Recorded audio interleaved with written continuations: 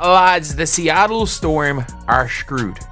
They are absolutely screwed, lad. The Seattle Storm, once a shining example of excellence in the WNBA, with stars like Sue Bird, Lauren Jackson, and Breanna Stewart, is now grappling with serious internal issues.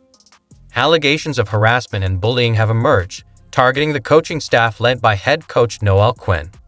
Several players have spoken out, triggering an investigation that could shake the team's reputation and bring new attention to how professional sports address internal disputes. The legacy of this iconic franchise now hangs in the balance. Not looking good for the Storm, and it's really not looking good for Nneka Onwuemeka or the WNBA Players Association. So it says here, the Storm are being investigated for alleged player mistreatment. This isn't just another sports controversy. It's a game-changing moment that could ripple across the entire WNBA. With stars like Nneka Onwuemeka playing key leadership roles and rising talent Caitlin Clark having her own tense encounters with the Storm, the stakes are higher than ever. Will this investigation reveal deeper flaws in the team's structure, or could it spark a complete overhaul and fresh start? As rumors swirl, could these revelations reshape not just the Storm, but the entire league? In this video, we'll break down the Seattle Storm's current crisis and explore why it might be the most pivotal chapter in their history. Don't forget to hit subscribe, and let's dive in. I'm hearing more and more rumors that Noelle Quinn and her coaches were allegedly abusive towards staff and players alike, threatened a player, creating a hostile environment for players, caused division amongst players, called players slurs, B-word, dumb, and all kinds of other abusive terms. Here was so Brad, the president, take us out. The Seattle Storm, once celebrated for their strength and success, now faces intense scrutiny, but not for their on-court triumphs. Allegations of harassment and bullying from multiple players have shifted the spotlight onto the team's coaching staff, sparking a formal investigation that's been underway for over 2 weeks. At the center of the controversy is head coach Noelle Quinn, a respected figure with a storied career as both player and coach. However, troubling claims have emerged, painting a picture of practices and game day pressures that blurred the line between tough leadership and toxicity. Some players reported feeling singled out, creating an atmosphere of fear and unease. This goes beyond Quinn's actions, raising deeper questions about the team's overall culture and its ability to manage internal conflicts. How did management fail to address or prevent such issues from escalating?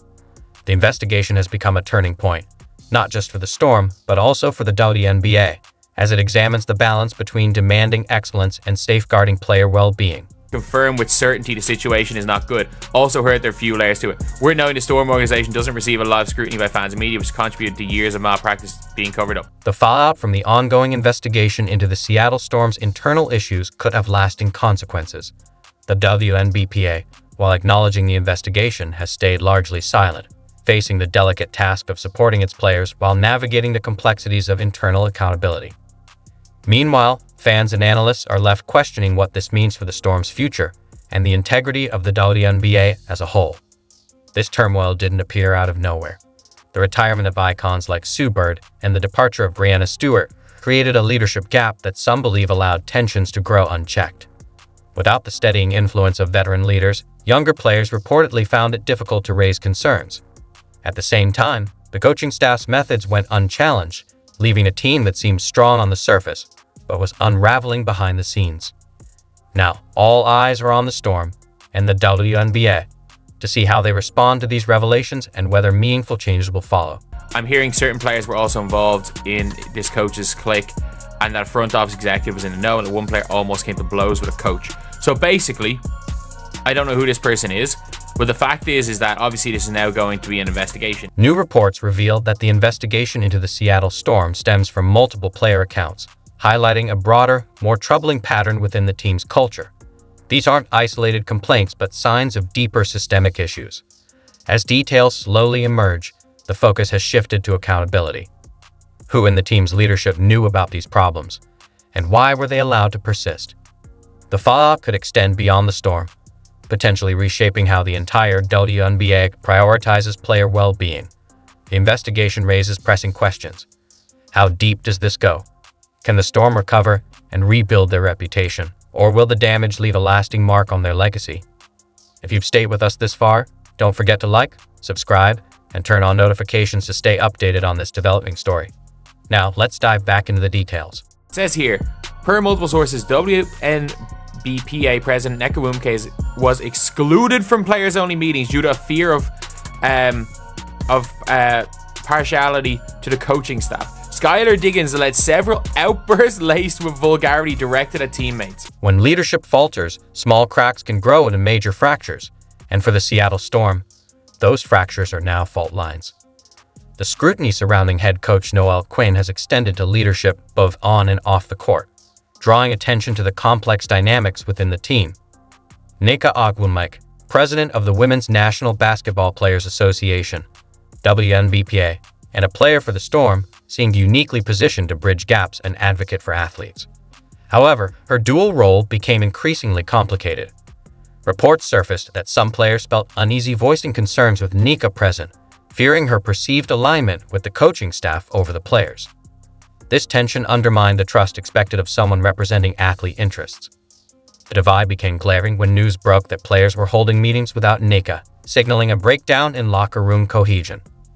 For fans, this was a turning point. A once united team now seemed deeply fractured, with even its most respected figures caught in a turmoil. A franchise once known for its unity and strength is now under a cloud of mistrust, leaving its future and legacy uncertain. It's now clear why the Storm did not achieve the success it envisioned at the start of the season. Clear dysfunction and feeling of distrust led to players-only meetings to discuss alleged mistreatment without Nneka Nwumike in attendance due to fear of partiality to the coaching staff. Multiple sources confirmed to circling Seattle sports. Central to the allegations, the absent leadership on the court and the sidelines, which has been in question since the departure of franchise cornerstone Sue Bird and Brianna Stewart. Skylar Diggins-Smith played a key role in the Storm's recent season, known for her fierce competitiveness. However, her leadership style wasn't without controversy. Reports came out about her harsh outbursts during practice, where she criticized teammates in a way that only added tension to the already charged atmosphere. While some players appreciated her passion and drive, others found it difficult to handle the intense pressure she created. It wasn't just leadership. It often felt divisive. Okay, by now I'm sure you've seen Skylar Diggins assault. Caitlin Clark after Indiana blew out Seattle. Diggins-Smith's controversial moment came to a head during a heated game against Caitlin Clark, the rising star of the league. In a tense on-court incident, Smith bumped into Clark, and the moment was caught on camera, quickly going viral on social media. Fans saw it as a veteran player challenging the new generation, with many believing Smith wasn't ready to make space for the future stars of the league. Meanwhile, Clark stayed calm and focused. The scene highlighted the growing tension between the established players and the younger talents, reflecting the deeper struggles within the Storm and the WNBA as a whole. The season showed a team under pressure, struggling to reconcile their ambitions with their reality. It was clear the Storm needed more than just strategic changes. They needed a turning point. The question was, would they find the leadership and unity to bounce back next season, or would this moment mark the beginning of a decline for the team? You bump her, and then you have the audacity to complain about them? Just play ball. You didn't hear Indiana crying when they started off 1-9. They just got up off the mat and started. That's assault! The Seattle Storm faced a tough road ahead after a season filled with controversy, leadership issues, and a disappointing playoff run. While an investigation into player mistreatment was still underway, the team knew they needed to act fast to regain the trust of fans and players alike. The challenge wasn't just about fixing the team's immediate problems. It was about rethinking their entire approach to leadership and performance. The offseason became a time for deep reflection and planning. Many analysts believed change was coming, with the coaching staff likely to see a shakeup. Head coach Noelle Quinn's position was under heavy scrutiny, and rumors about potential replacements or shifts in responsibilities grew louder. The big question was whether the Storm would bring in a fresh perspective to energize the team or stick with their current leadership in hopes of finding stability. What I don't get is the Seattle coach here is the one complaining after the game, and Skylar, tears in her eyes, being like, how dare Caitlin embarrass me? How dare they beat us by 30? The offseason was set to be a critical moment for the Storm, with talks of trades, coaching changes, and a potential shift in the team's identity taking center stage. Fans were torn between hope and uncertainty about what the future held. The Storm needed to make bold moves, not only to secure their legacy, but to lead by example in the league. The key question was whether they could come back as a stronger contender, or if the road to recovery would turn out to be more difficult than they anticipated. Love it. This league doesn't know what to do with Caitlin Clark. They don't know what to do with the Indiana Fever. It's not just her, Aaliyah Boston, Mitchell. Oh, this team is coming together, and Caitlin Clark is loving it. She's laughing at you, Sky. While the Seattle Storm struggled with internal issues and controversy, the Indiana Fever were rising as an example of resilience and progress. The Fever's transformation stood in sharp contrast to the Storm's challenges. It wasn't just their impressive performance on the court that grabbed attention. It was how they built a solid foundation based on unity, strong leadership, and a clear vision for the future. There's something about the way she plays the game, her passing, her shooting, that people really identify with. So I really feel like we're poised and we're set up for a great, successful next era of Fever basketball. Under the leadership of President Kelly Krakoff, who returned to steer the franchise back to success, the Indiana Fever showed what strong, inclusive leadership could accomplish. General Manager Amber Cox played a key role in this turnaround, bringing fresh ideas and a steadfast commitment to building a united team. These strategic moves helped create an environment where players could thrive both individually and as part of the whole. At the heart of the Fever's revival was superstar Caitlin Clark, whose record-breaking debut season brought an exciting new energy to the team. But beyond her impressive stats, it was Clark's approach to the game and her relationships with teammates that truly set the Fever apart. She struck a perfect balance between personal excellence and a team-first attitude, something the Storm had struggled to maintain. She just absolutely did it all and became a magnet for attention and an icon for sports fans, certainly little girls, certainly mine as well, playing her basketball and watching her play. The Fever's success wasn't just about star players like Caitlin Clark. It was about their entire roster. Key contributors such as Aaliyah Boston, Lexi Hull, and Kelsey Mitchell thrived in a culture built on support, open communication, and flexibility.